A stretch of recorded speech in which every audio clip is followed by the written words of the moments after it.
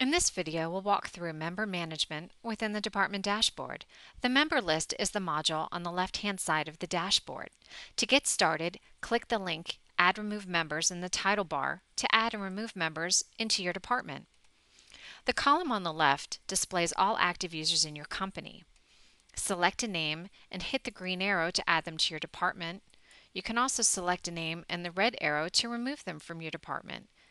Click Save, and you'll see your new member appear at the bottom of the list. Now that you have members in your department, you can enable or disable them to receive inbound calls. The green check mark means that the member is active and will receive inbound department calls. The gray X indicates that the member will not receive inbound department calls at this time. Click the icons to change their status. The phone icon is used to display member call presence. The blue icon means that the member is on the phone. Hover your mouse over the icon to view the caller ID.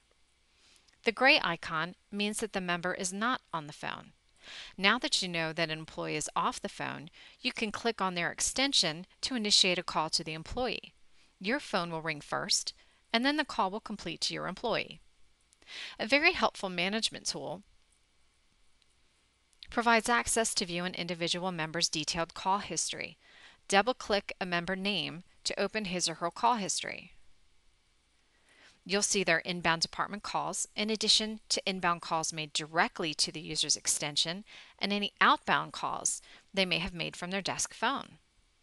Click Close to return to the department dashboard. Many departments choose to have inbound calls blast all active members' phones at one time. Some departments choose to have inbound calls ring members one at a time. In this instance, members are called based on the order that they appear in the list. Simply drag and drop members to change the order in which they receive calls. For more information on the department dashboard, click the Help and Support link at the bottom of your page to visit our knowledge base.